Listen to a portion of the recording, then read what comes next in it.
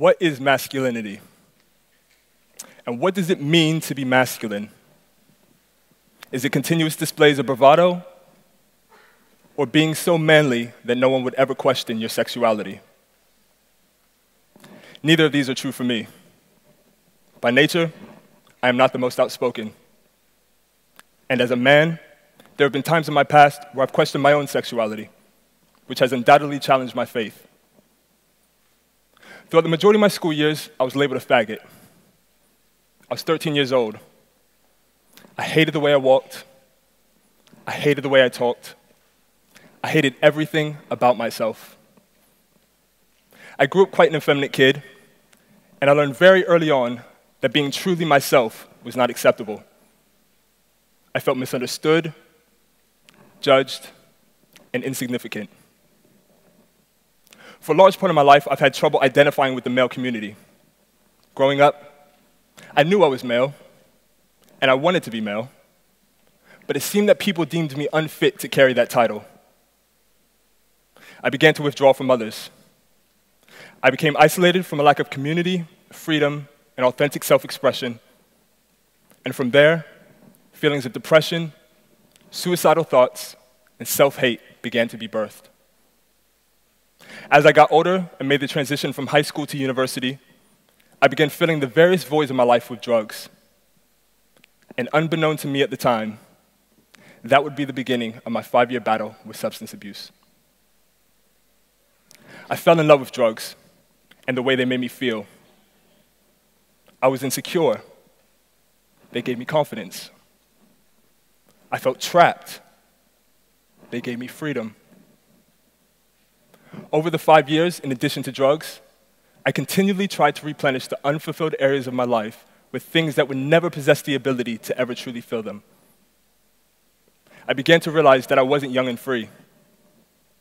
I was running from myself and my problems, and becoming trapped in the grasp of drugs in the process. Suicide is the #1 leading cause of death for men under 50 in the UK. In 2013, a total of 6,233 suicides in people aged 15 and older were registered in the UK. Of the total number of suicides, 78% of them were male. 4,858 of our nation's men ended their own life. Beyond Blue, which is an Australian-based organization that endeavors to protect all people's mental health, conducted research that helps identify men who may be at risk of suicide. The project was based on face-to-face interviews and online surveys of over 200 men across Australia who had recently attempted suicide. Amongst other things, the research found that the 4 common elements amongst suicidal men are stoic beliefs about masculinity, depression, isolation, and coping mechanisms that are used to avoid the relevant issues. Based on this research, it's evident that men's relationship with authentic self-expression and masculinity seems to be in an ever-present state of perplexity. Milk for Tea is a platform that brings men together to speak about issues that matter while doing things we're interested in. The company was birthed out of the loneliness and hurt I felt from not being able to speak openly about the issues I've struggled with. It's an invitation to embark on a journey not based in male perfection, but in individual and collective progression. Culture is constantly changing. We live in a society that is advanced by its people. It seems that each generation is given their own set of challenges, the issues that provoke each modern era to jump faster and farther than the one before. One thing that's previously helped induce change and challenge the status quo has been the continual cycle of social movements. In the 60s, a decade that saw a plethora of change, you had everything from feminists to the brave youth of the sit-ins that propelled the women's liberation and African-American civil rights movement alike, both of which had powerful and lasting culture-changing effects. The sociology department at the University of California in Santa Barbara says that social movements are one of the principal social forms through which groups of people give voice to concerns about the rights, welfare, and well-being of themselves and others by engaging in different forms of collective action. I believe the modern gentleman is this generation's hope for change. The men in modern day have a profound opportunity to help progress our community of brothers all around the world. Though it's not all bad, the man in 2015 appears to still be dusting himself off from a hard fall from grace in today's society. And this is why the call for the modern gentleman is so important. As a community of men, we seem to be failing to recognize our self-worth. And that has caused a rampage of issues. Many of these issues have had an adverse effect on how we view and treat women. In my opinion, as men, we should be continually uplifting women and working alongside of them to speak out against and combat prevalent issues such as domestic abuse and sexual human trafficking. These are two instances where women are the main victims and men are the main offenders. Yet, for the most part, women seem to be spearheading the fight against these causes. And I don't believe that's okay. Equality Now, which is a global organization that works for the protection and promotion of women and girls, reports that 98% of the people who are trafficked for sexual exploitation are female. Does this show us that there is an underlying issue with how men view and conduct themselves? The reality is that times have changed, and the idea of the emotionless predator of a man is outdated and extremely detrimental to men's well-being. For quite some time now, the world has viewed masculinity as a distorted notion that mainstream society seems to continually support. These are the attributes and portrayals of men through music, TV, film, and the media that endorse the idea that all real men are ripped with a six-pack, boisterous, sleep with an abundance of women, and even degrade them.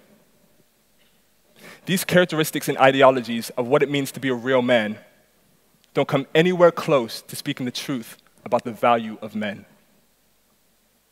Charles R. Swindoll, author of the critically acclaimed book Man to Man, says that true manhood calls for discipline of character, strong determination to set a course of action, and courage to stay at task. At Milk for Tea, I aim to reach out to inspirational and influential people who men are already looking up to. I believe those who currently have the attention of men are key people to help induce positive cultural change within the male community. I was fortunate enough to interview Nick Hart of Spencer Hart earlier this year for our website. Nick Hart is the founder and designer of the menswear tailoring brand Spencer Hart, a label that has been worn by the likes of Prince William, Kanye, Jay-Z, Benedict Cumberbatch, and Daniel Craig, just to name a select few of the many who admire his brand.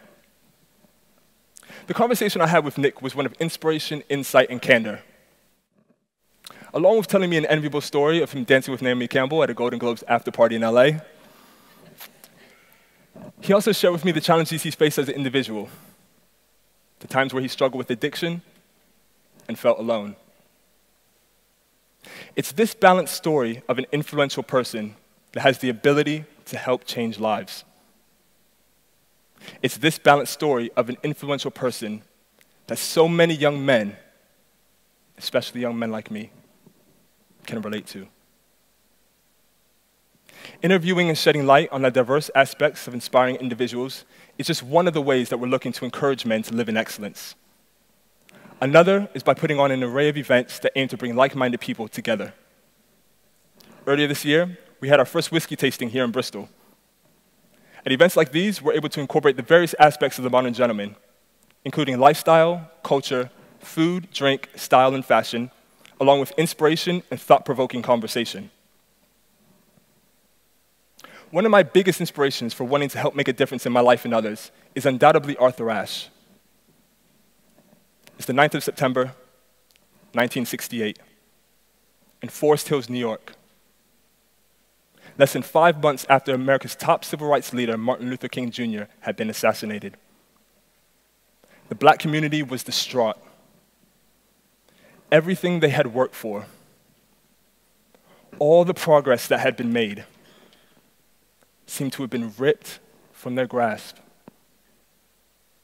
Then on steps the center court, a tall, slim, young black man in beautiful clothes, playing in a predominantly white sport, but had the opportunity to do what had never been done before. Arthur Ashe knew what was going on.